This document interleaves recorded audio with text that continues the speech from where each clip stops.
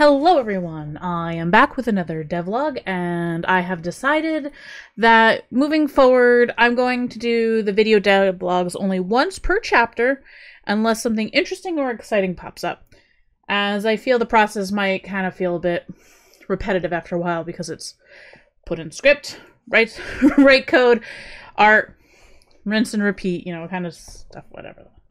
But now, if you're like a Patreon member, you already know about the prologue since it has been released there. However, I'm hoping to release the prologue, or also calling it the demo, publicly on June 7th, 2024. Just so, you know, if someone's seeing this in the future, they're like, oh, is this something new? No, it's this year. And it's going to be kind of like a gift to me and to you, because that's also my birthday, baby.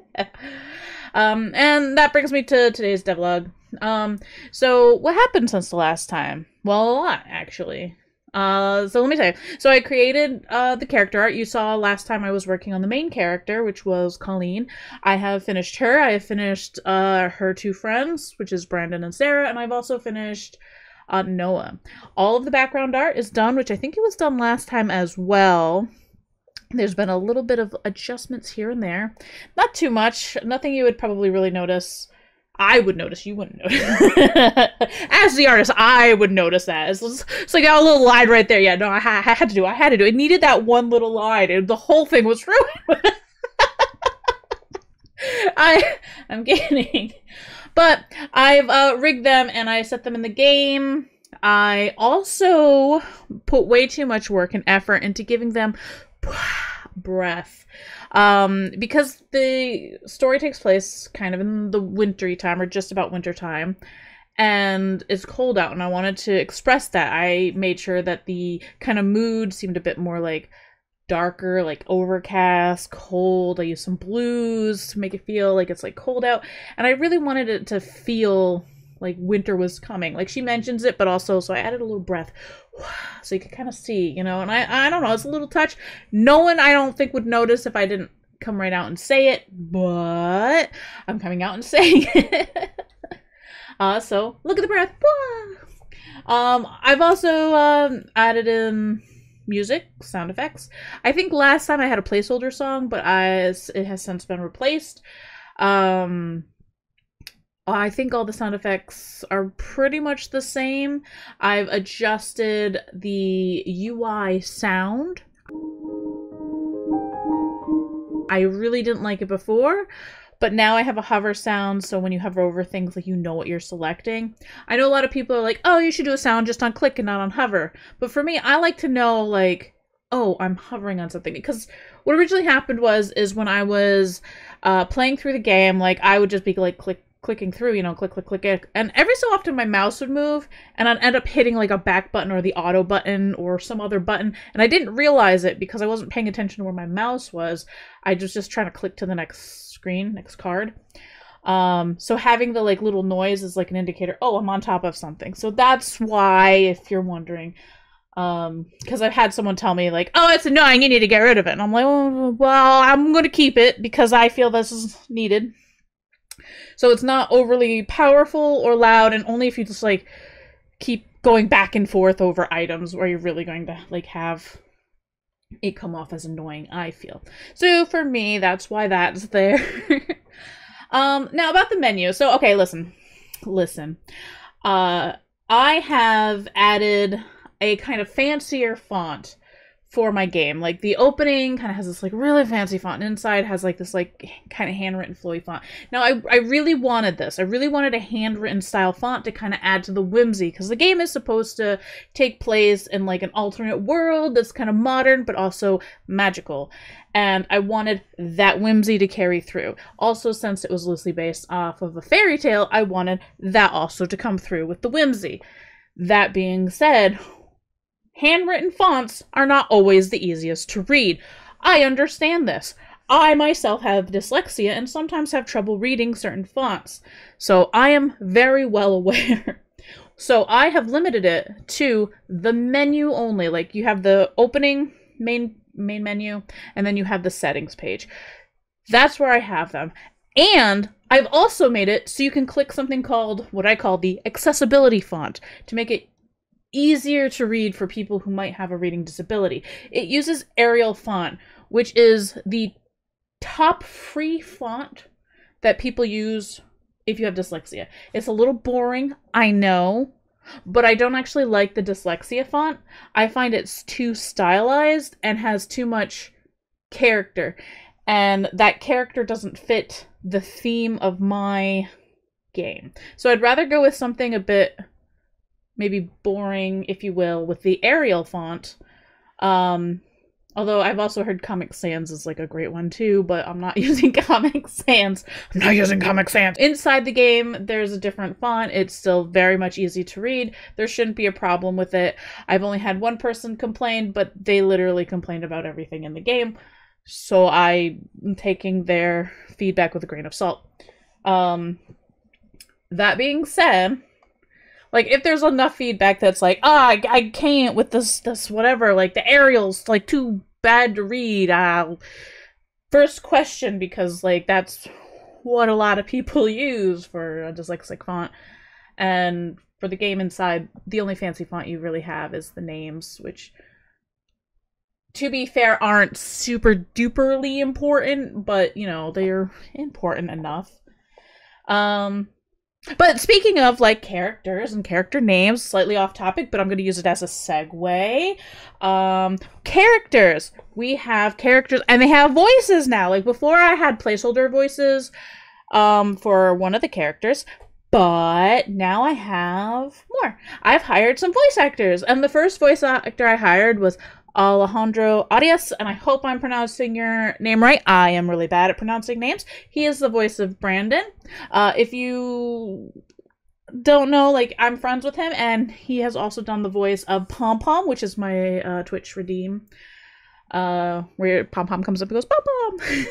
He is the voice of that. He's also done voices in some other games, like, I think Dislight, yeah.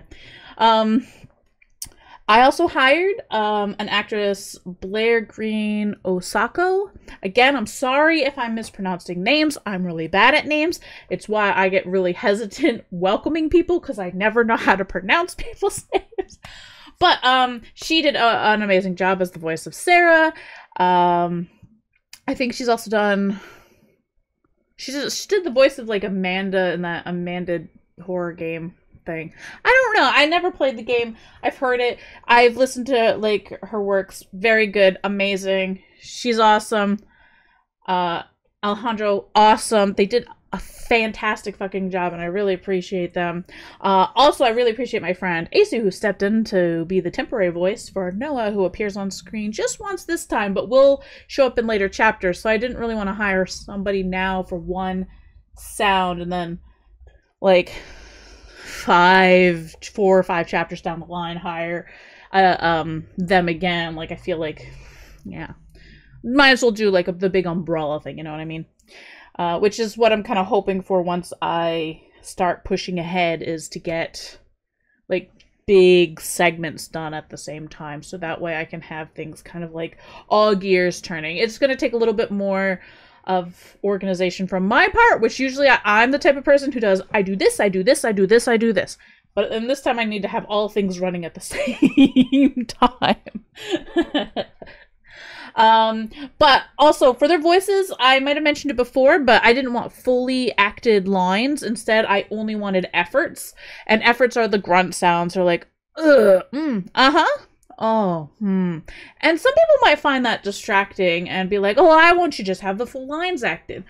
Well, I was reading around online about, like, people's preferences. And people often said, who read a lot of, like, visual novels, is that they don't actually like full lines read out because it slows down the progress or the pace of the game, because it's being dictated by how the lines are read. So this way you're getting a little bit of personality and audio to associate with each character, but you're not feeling kind of dragged down. And also it'll help you, like, kind of associate which line's being spoken with which character, because there'll be, like, a sound and then their line that's spoken.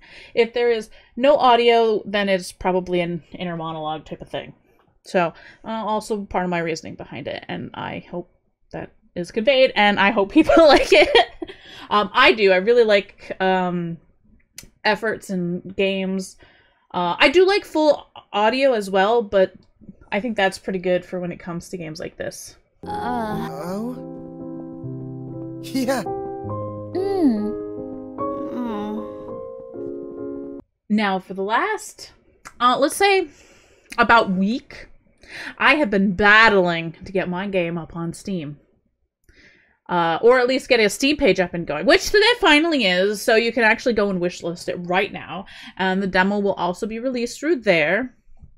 That being said, getting the game on Steam was a heck of a lot more complicated and involved than I ever thought it would be. I thought it was going to be, oh, you upload your graphics, you just fill out your description, you upload your game, publish. You think that would be it, and yes, it is what it is, but there's way more to it. Like, it is not only do you have these graphics, but then you have these graphics. And not only do you have to upload the game here, you have to also, like, dictate what's the launcher for each platform. And then you have to, like, fill out all this info. It's so much work. I've spent so much time getting these set up. And, like, you have to do one for your main game page, which I did. And then since I wanted to release a demo, I had to basically do everything I had already done again for that. Also, I need to have a trailer before I can, like, release my final game, even though my final game's not ready yet. And when I do, there will be a trailer. Trust me, there will be a trailer. It's not there yet, but there will be one. I promise you that. Yeah, so as it stands now, I do have a Steam thing up. I have finally got the A-OK for the demo, or the prologue. One of the things I'm kind of not sure on is if I want to make chapter 1 part of the demo or just have it bundled in with the main game. Now there'll be plenty of chapters. Like we're looking at like 20 something chapters already. Like I'm not finished writing it yet. Like I'm still like working towards it. I got a little bit of a writer's block. But at this point, I have like 20-something chapters pre-written and ready and raring to go. So I feel like just having chapter 1 wouldn't be too bad. It'll also kind of give you a bit more of like, oh, what's going on type of thing. But we'll see how it goes. I don't know. You let me know down in the comments below. What do you think? Should I release the chapter 1 as part of the demo, or if it should be part of the main game? Always be plugging Patreon. We'll get the chapters for free, and basically I've been using them as my play testers. I give them forms that they can fill out, and they can give me back feedback, so I can help kind of mold the game a bit. And I have been using things that people have been saying to kind of adjust things accordingly. But that being said, like, at the end of the day, it is still my game, and so there may be things that I might not change. Like, the handwritten font. Like, I want that whimsy font. It's my game. I'm gonna do that. I understand that people need stuff that's more accessible, so I added that in as kind of a reply to that. But it still keeps what I want, but it also allows for a change for other people. So that's my way of kind of doing a compromise. If I don't feel comfortable just doing it completely of how people are suggesting, I will try to find a compromise. So I just hope people can kind of respect that a little bit and understand that, yeah, there's going to be some things that maybe they're not going to like, but ultimately, like, this is the game that I want to make and how I'm going to present it. But also, slightly tangent off topic, but not really off topic, is on the week of June 10th, I'm going to be kind of doing a week-long celebration / fundraiser, subathon, marathon, whatever. I don't know, on Twitch. I might simul stream it over here. I don't know. We'll see how I feel. I don't like simul streaming. It's a but I might. But it's going to be to kind of celebrate my birthday, celebrate my 6 years, like, anniversary, streaming anniversary, VTuber anniversary. I don't like the word VTuber, but you know, the launch of the demo, and then to kind of help raise funds for, you know, the future voice actors, because I do, right now it was just a few, so it wasn't too bad. But I do know that once the game starts getting underway and I have chapters of dialogue and voices that need to be done and music that needs to be done and stuff that needs to be done.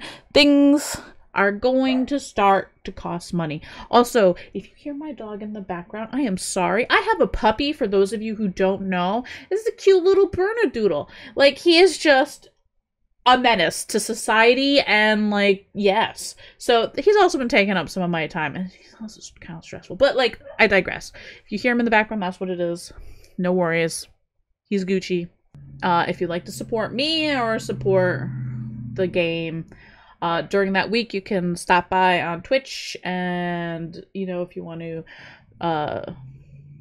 support that way without feeling committed to like Patreon or whatever, like, most appreciated. If not, if you just want to come by and watch me play some games or just hang out, that's also cool and appreciated. I think I'm finally going to get around to playing Tears of the Kingdom, which have been on my back burner, and I have been avoiding as many spoilers as possible. So I'm thinking that is the game I'm going to play. Yep. Oh, and on top of that, I'm also going to be debuting a new model for that week. Hint, hint. It's Vroid. I had to prove to everyone that I still know how to use Vroid. But yeah. So that's basically it for this devlog. It might be short, it might be long. I don't know. I haven't edited it yet. Yeah, no, I'm still... Yeah, no. But... hopefully it gets across what I'm trying to say, and I hope you're excited for my game. And I'm also very nervous and self-conscious because this is something that I've put a lot of hard work into, and I know that there's going to be a lot of critical people, but my response to them is I'm out here doing it. What are you doing? Where's the work you're putting into it? You know what I mean? I'm out here making, I'm creating, I'm putting myself out there, I'm teaching myself new skills, I'm doing stuff. I'm not just sitting on my ass bitching about shit. So, yeah. That's my mantra. That's what I'm trying to keep in my head, because I'm trying not to like let heavily negative comments like weigh me down. Because, yeah. But yeah. Anyways, that's it for this devlog. Thank you so much for hanging out and checking it out, and I hope you will wishlist my game over on Steam. Link will be in the description or on a card or everywhere. I don't know. And yeah, I don't know. That's it. Okay, bye. Love you. Appreciate you. Bye.